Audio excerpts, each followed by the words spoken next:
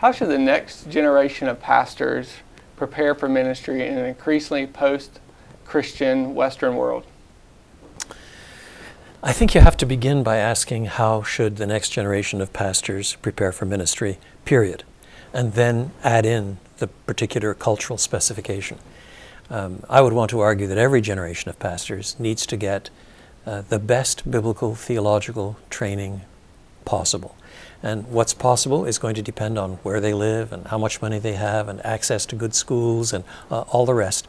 But it takes time to learn the Word of God well and to develop the tools as much as they can to handle the original languages, to learn how to put together a sermon, how to apply the Word of God to the lives of people, and so on. That is always foundational. If you have a view of pastoral ministry that is deeply and essentially Word-centered, so that in our counseling, in our preaching, in our Bible studies, in our evangelism, everything turns around the supremacy of God's authority as He has disclosed Himself in His Word, then Word training in one fashion or another, including historical theology and biblical theology and all the rest, turns first and foremost on learning to handle the Bible well. But then if you add in the cultural specificity, increasingly in a post-Christian world, the people with whom we converse, the people to whom we minister, know less and less and less. Increasingly in university missions, for example, the people with whom I am speaking don't know the Bible has two testaments. They've never heard of Abraham. And if I mention Moses, they're thinking of Charlton Heston or the latest cartoon figure. Their categories are virtually devoid of any biblical content. That means one of the things that we have to do to train people well is to train people not only to understand the Word of God in its own terms with its own categories, but how to communicate this to people who know nothing. It means how to start farther back. And that means some serious thought given how to talk about the Bible, to talk about Christ, to talk the gospel up cross-culturally. That is, outside the culture of the Christian church to biblical illiterates in such a way that, in the grace of God, many become Christians and then learn the Bible language and categories and so on. For the fact of the matter is that most of the broad themes that tie the Bible together, covenant, Christology, sacrifice, temple, priesthood, so on, virtually none of them has any resonance with modern secular America. And that means you might get all excited about the unique priesthood of Jesus and His connection with Melchizedek, but that doesn't really play well on Center Street in most of our towns. Yet at the same time, it must be got across to understand God as He has disclosed Himself supremely in Christ Jesus. And so to learn not only what the Bible says, but to learn how to get that across to biblical illiterates in such a way that you are faithful to the text, but winsome and engaging, that is part of the challenge. You are no longer training for people who are biblically literate. That is crucial.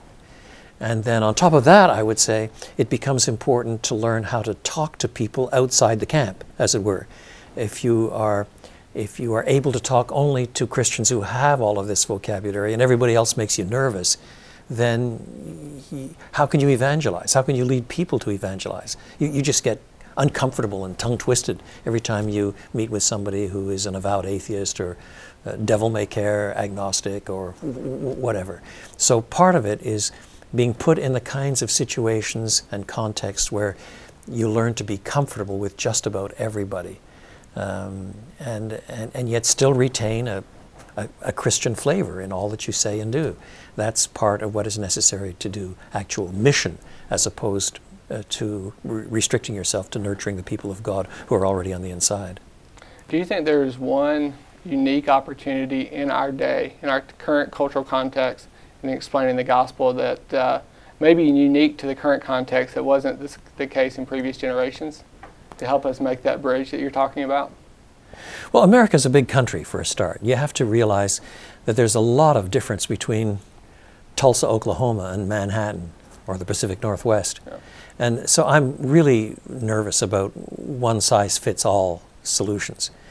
In terms of American history, this moment in history, once you've moved outside the confessing church, is steeped in a degree of biblical ignorance that is pretty remarkable. But on the other hand, in world history, that's not unique at all. Every time you take the gospel to a country where the church is virtually unknown or where Christians are thin on the ground, then that's everywhere. Moreover, the notion of secularism that has little place for anything of robust Christianity but has a vague spirituality lurking in the background, while nevertheless being pretty deeply committed to a not very well thought through philosophical materialism, that's everywhere. That's not just in America. That's everywhere in the Western world and in much of Europe and in some countries like Japan with their own underlay of Confucianism or Buddhism or whatever, but still a remarkably committed world to philosophical materialism. That's not unique at all. That has come around many, many times.